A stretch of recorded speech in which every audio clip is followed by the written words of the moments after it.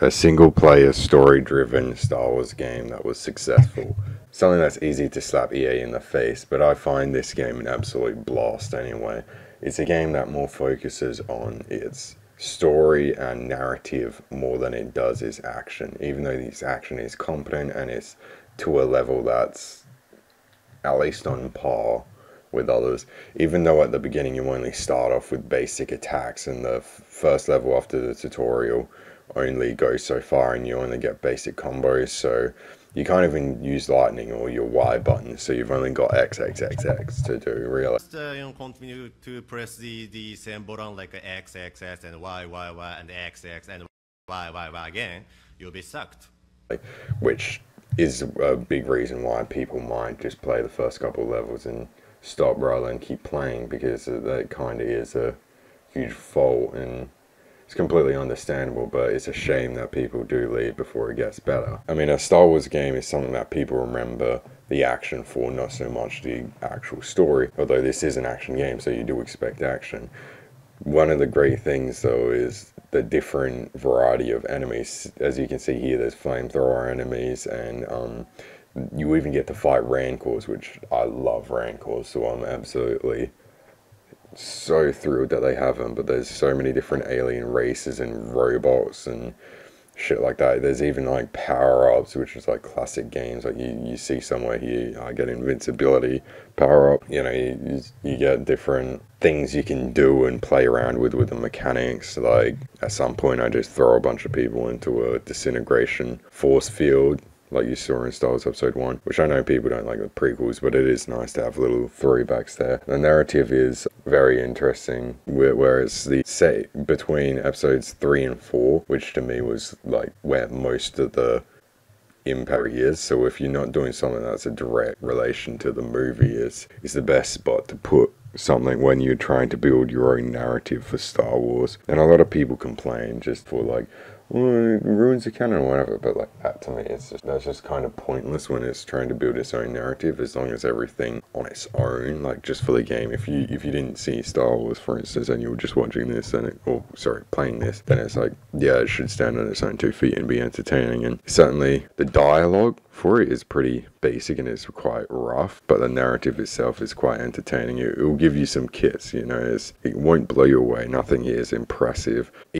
EA is certainly not going to be making too many games with it. Since the last game, there's only been Lego Star Wars Battlefront 1 and 2, which, considering the years prior, is baffling, because I love how we get games like this back in the day, where it's like, they're just so varied and different from other games that you've got.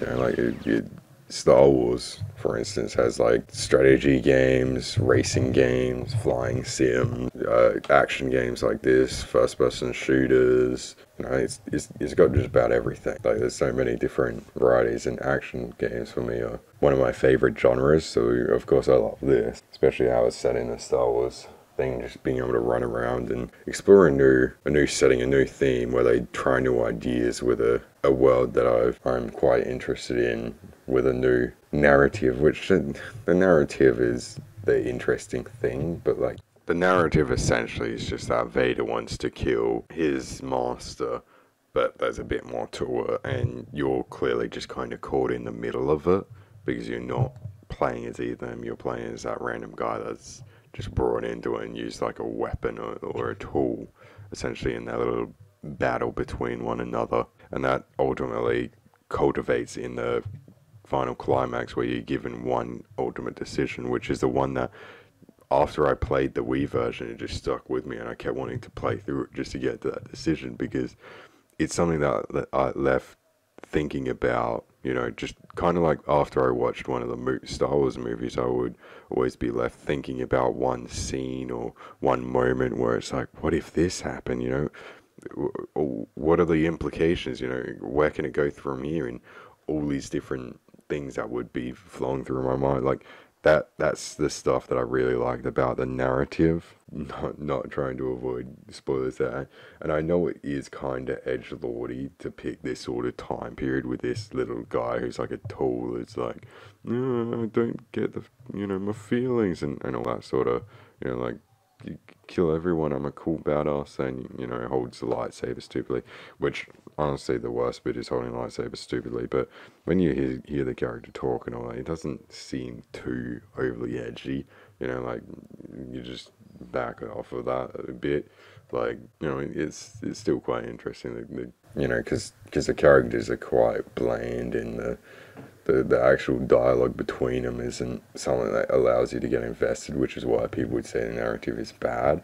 But the process of what is happening to the characters and the overarching story between the characters, you know, the character arc that they build for is quite interesting. I think it's quite an interesting dynamic, and it feels like it could have actually happened as well, even though it's clearly not canon.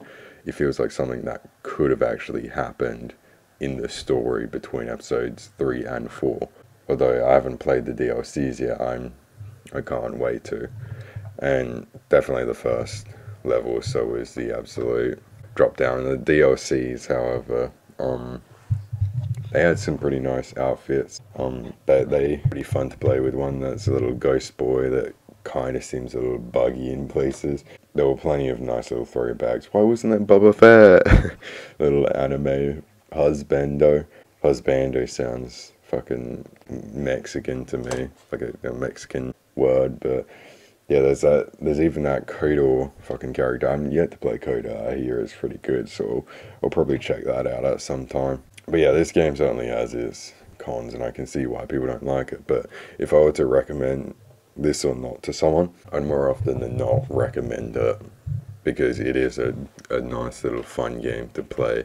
It's just one that you shouldn't, you know, overhype or anything. A lot of people always have the debate as well, which is like, what version of this game is the best? And to me, I only played the Wii version. I didn't play the Xbox 360 or PS3 or PS2 version, because I heard it was on the PS2, so that probably would have been the worst. I only played the Wii version, and now I've played the PC version. And the Wii version obviously had a lot of levels missing, like the second level, and a lot of the levels didn't work how they did before. However, there was one thing that the Wii version had, which the others didn't, which is where just between each level you would have your option to change out and customize your own lightsaber and all that in a cool little menu option between levels while you were sitting in the ship. And that to me was like the coolest thing in the Wii game. But the Wii version was shit, so even though the PC version is a little bit buggy and bad in some areas, I still find it to be a lot better. I don't know if it's as good as a PS4 version, but I'm willing to, sorry, the PS3 version, but I'm willing to say it's better than the PS2 version. Now there's a pretty meme. Exquisite.